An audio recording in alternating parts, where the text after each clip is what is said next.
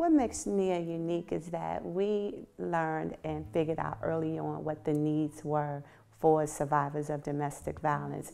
And we took advantage of that and made that our mission statement, and that is to help those survivors get to a safe place. Our services are provided to all Prince George's County residents. We do not discriminate as far as race, creed, or religious affiliations. You do not have to be connected to any type of organizational affiliation. You just have to be a PG resident. So the Nehe Foundation is a 501c3, and that means that we get our funding from contributions and donations that are made from individuals, also from the fundraising activities that we conduct. It's made it possible for us to do a lot more good work in the community, and we're really proud of a number of things. We have some standing ones like the Nehe Wall, which helps us to kind of not just raise funds but empower people. Folks really love doing the tiles, and they feel that it's a great empowerment exercise for them.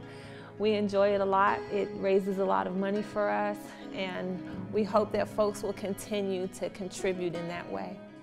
My favorite fundraising event was our annual gala where we invited Mildred Muhammad, who is the ex-wife of the DC sniper. During that event, she shared her special story that was connected to domestic violence.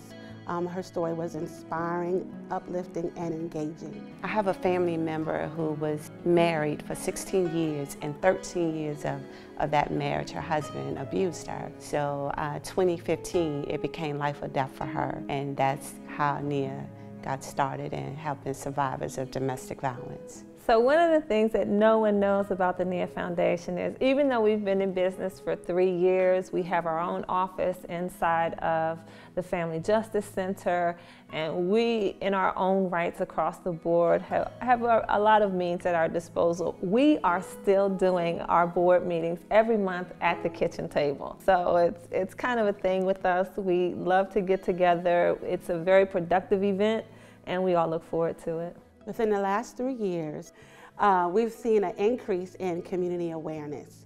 Our neighborhoods, churches, and communities have become more aware of domestic violence and how it impacts each other's lives. The biggest surprise over the last 3 years is that domestic violence the numbers have gone up.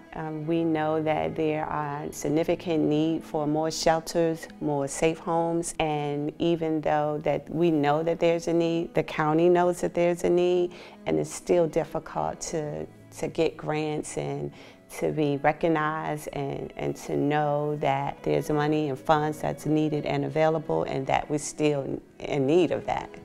In the last 3 years, the Nehe Foundation has really grown, not just in the way that we've reached out and folks have begun to kind of really recognize us, but also just as a group ourselves, the dynamic women that I have the privilege of working with to kind of make this whole thing happen. We've learned a lot about running a 501c3 in terms of what fundraisers work, how to partner best inside of our own community. We've done a lot of work in that area, and we're really proud of it. What's changed in the last 3 years is that when Nehe first started, we were a standalone organization, and within the last 3 years, we've partnered with the Prince George's County Family Justice Center. We've become one of their premier safe haven organizations for the clients of Prince George's County. The things that I'm most proud of with the foundation, one being that I have to give credit to my board of directors. They'll tell you that I'm the face of Nehe, but for me, they're the face of Nehe. One of the other proudest moments would be partnering with the Family Justice Center, knowing that we are there and that we're there for them, and they know, the Justice Center know that we're there for them. That's an extremely proud moment for us.